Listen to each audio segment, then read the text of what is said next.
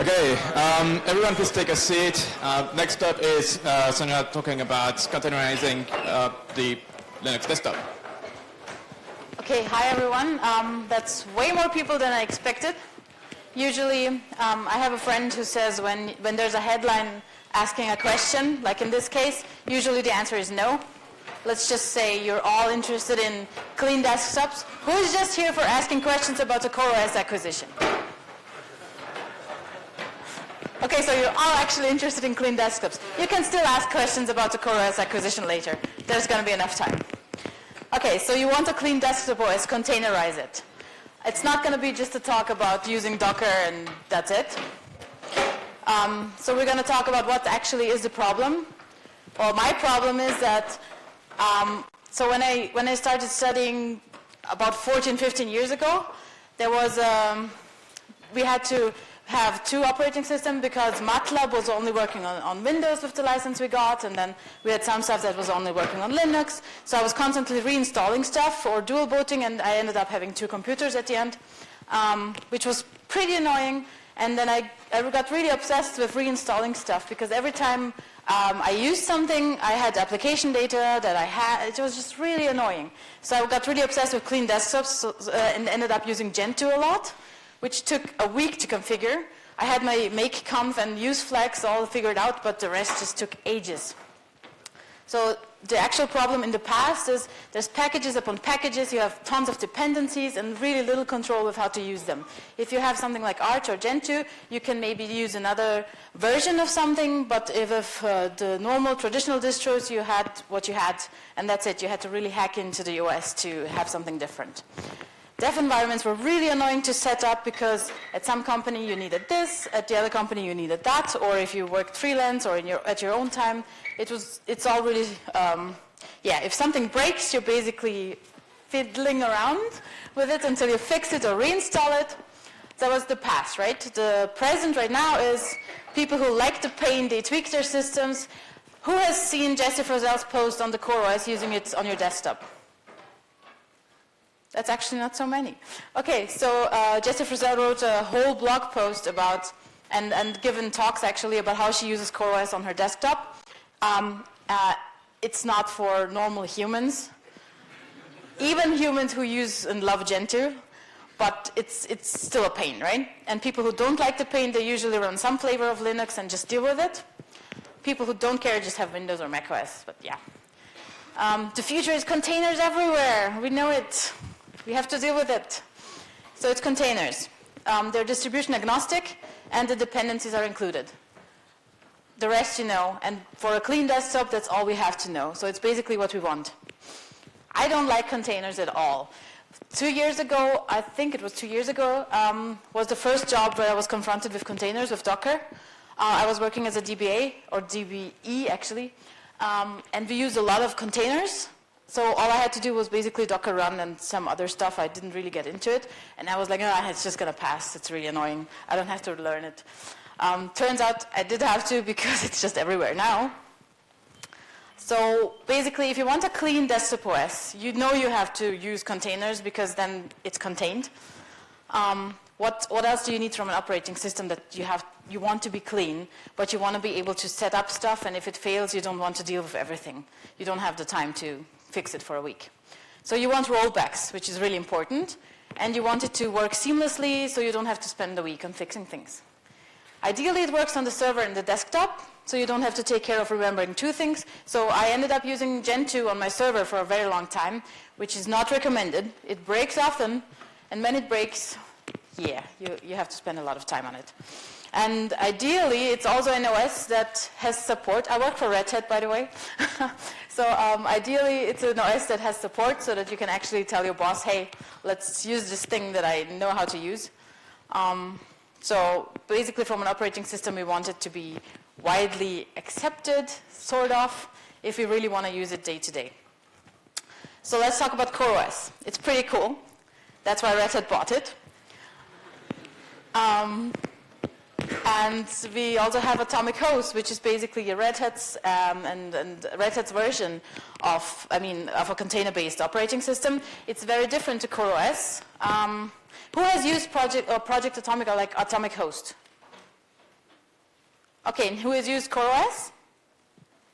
That's kind of this, like, sort of, it looks like a 50-50. That's unexpected.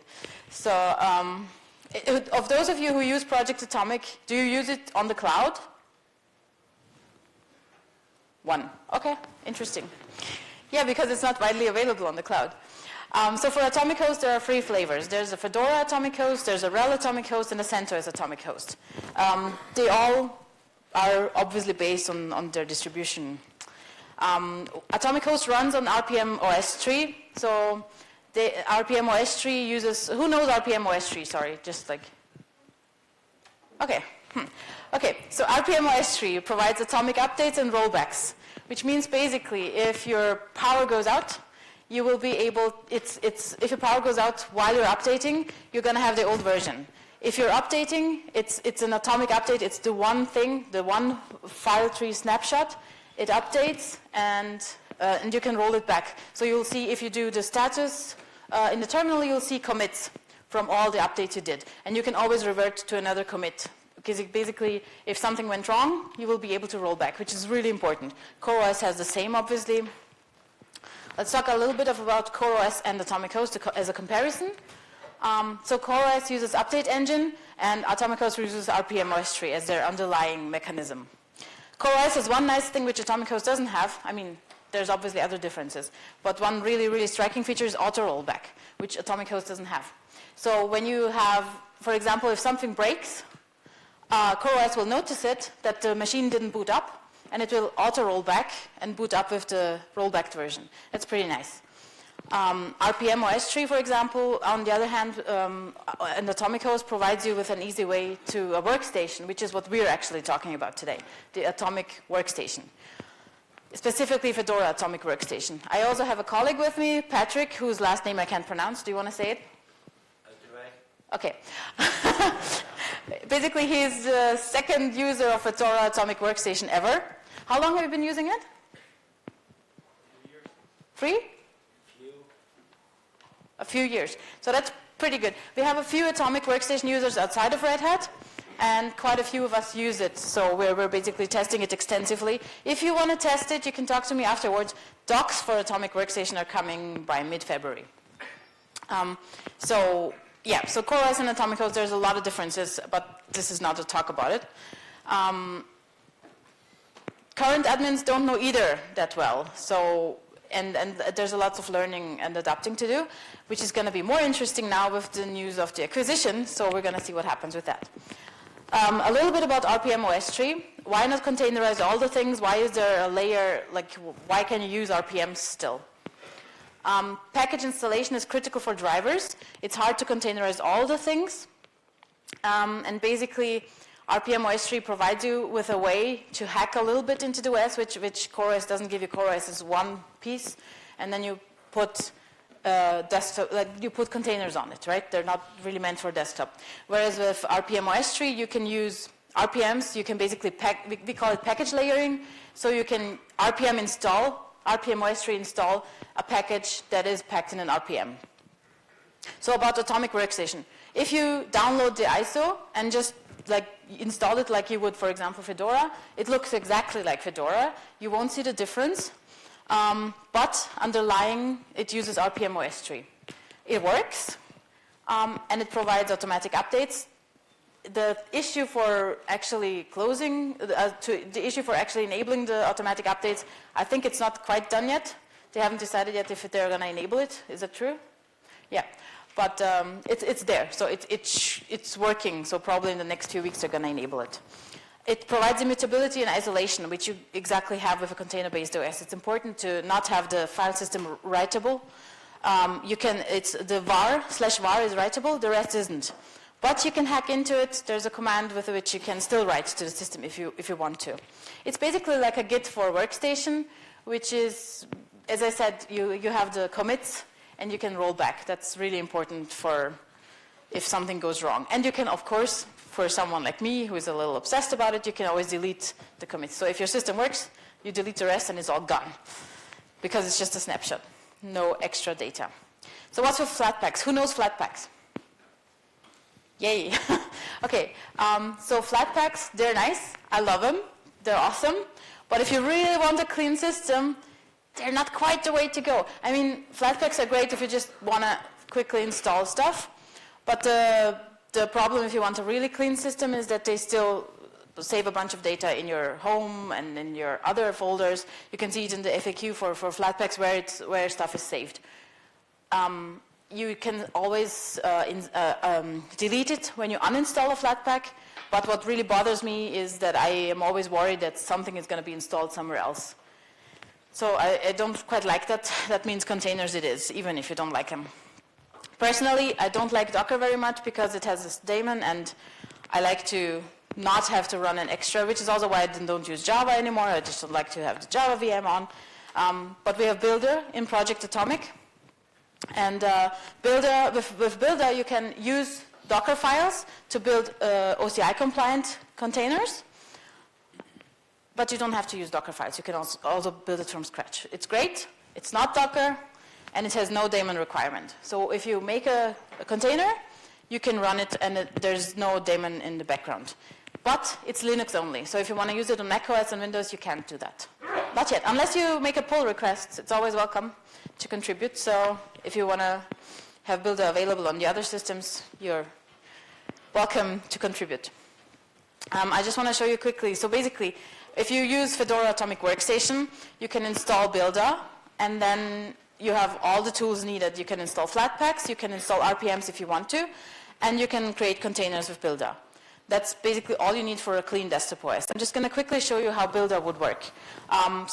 I mean, there's a getting started blog post on the Project Atomic website with clearer steps. I left out a few, like installing it, for example, which is just like an RPM. But there's also a description of how to install it from source. So you would, for example, say, I want a new container, and I tell Builder to build it from scratch, not from a Docker file. Then it builds it from scratch. It creates a metadata file. Then you mount it, which you see in the second line. And if you echo the scratch mount, you will see where it's actually located. It's in var. This is not really visible. It says Builder run, and then you run the new container. Before that, you have to install bash core utils. So I installed bash and core utils, like it's in the tutorial, and then you can run it. You can run the container, and inside the container you have the bash. So you can just do all the stuff that you can with bash and core utils, and that's your first container, basically. So for example, if you want to then run something inside the container, you could, for example, as is described in the tutorial, you make a shell, a script file, which is just this, as it's mentioned in the tutorial. So you make it executable, and with Builder copy, you copy it over to the container.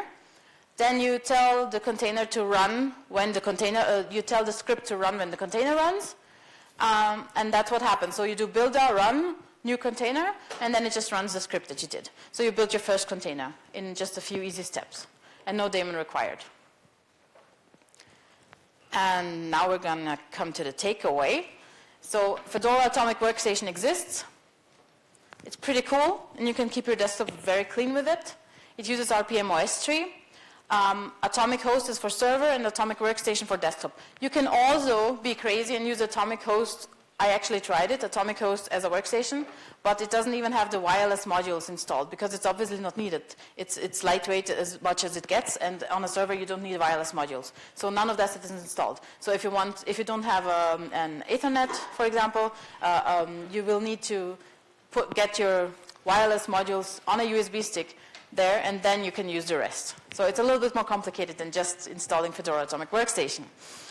So Fedora Atomic Workstation is a mix and match of RPMs, Flatpaks, and containers. And that's basically it from me about this talk. If you want to contribute, or if you want to join the working group for Atomic, we're in the IRC Freenode #Atomic. Website and Twitter handle are also here. And we're really happy about contributions. And I think we can go to the questions now. Thank you.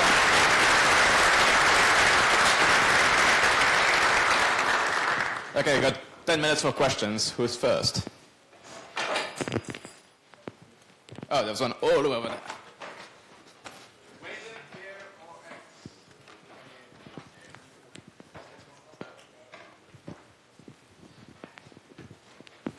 Does it have X or Wayland or Mir? Or?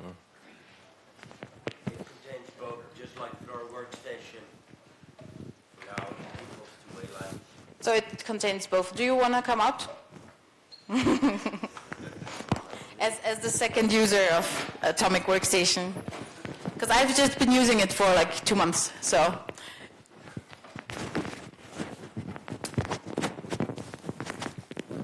Other questions?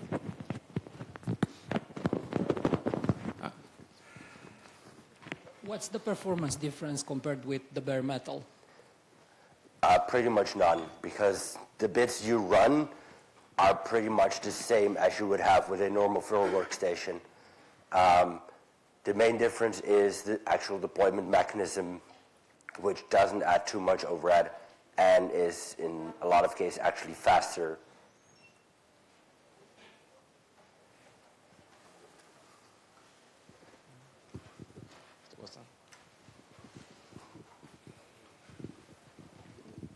So how do we get started using it? Okay, so the docs that are, for now you can search engine Fedora Atomic Workstation, but it's really hard to find the ISO for now because you have to go through several links. By 15th of February there's going to be proper documentation on it on the Project Atomic website. And for now you can still download the ISO, it's just a little harder to find if you search for it. But you can come to me later. I actually have a USB stick with it on me, so if someone wants to try it right away, I have it. Bootable USB stick. First come, first serve. Okay. There was a question about that thing, right? There was, okay, you get the mic after. Do you use it as a kind of profile manager, like you have a desktop for development and then a desktop for gaming? Well, for gaming, I still use Windows. I have an extra machine. I want the performance, you know. But yeah, no, I really just, when I spin up a dev environment, I have that, and then it's gone. So basically, it's all in one container. Do you use a different approach? Atomic is literally the only thing I've ran for a number of years, but I don't really game all that much myself. So how do you deal with display manager, or like how do you expose the X window system or Wayland to the containers, and where does the X window or Wayland run? Is it running on host or?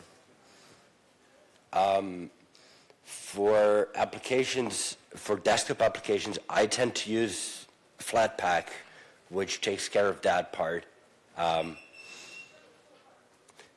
I've played around with getting Xorg in it, not Wayland. I literally used two graphical applications, so like terminal and browser, which are both built into the main Atomic Workstation. So. And for me, I just have GIMP and Inkscape, and like most of that stuff is, you have almost everything I use is in Flatpaks. And even if it's not, there's a good, at DevConf last week, there was a really good introduction on how to create Flatpaks. So if you just check out the uploads for DevConf, there's 3 or 4 good talks about Flatpaks and how to actually create them and even upload them to FlatHub.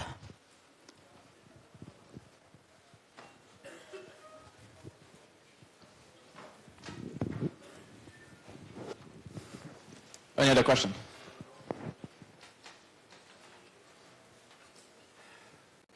Oh, this one there. So 2 quick questions. Number 1, how does the rollback work technically? ButterFS or something like that? No. Technically, when you update, it deploys a full new a second deployment with links back to the actual repository. So it doesn't take up too much space, but basically you have the entire file system of pre and post upgrade available, and it just switches which one it mounts into your slash. Okay. On boot. Second question, Let's assume there's a security update for a base library. How long does it take to update all the containers? And how much work is it? Sorry, say again? So let's say there's a security update for a base library that exists in each and every container. How much work is it to get it fixed everywhere, and how long does it take? That is something up to the distribution point of your container, and I don't know about others. I do know that in Fedora containers, we are currently like the average for between landing like a security fix in packages and containers going out is 2 hours at this point.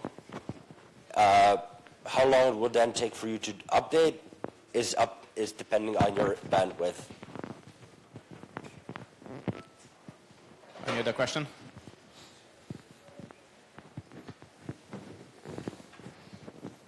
Apparently not. Thank you.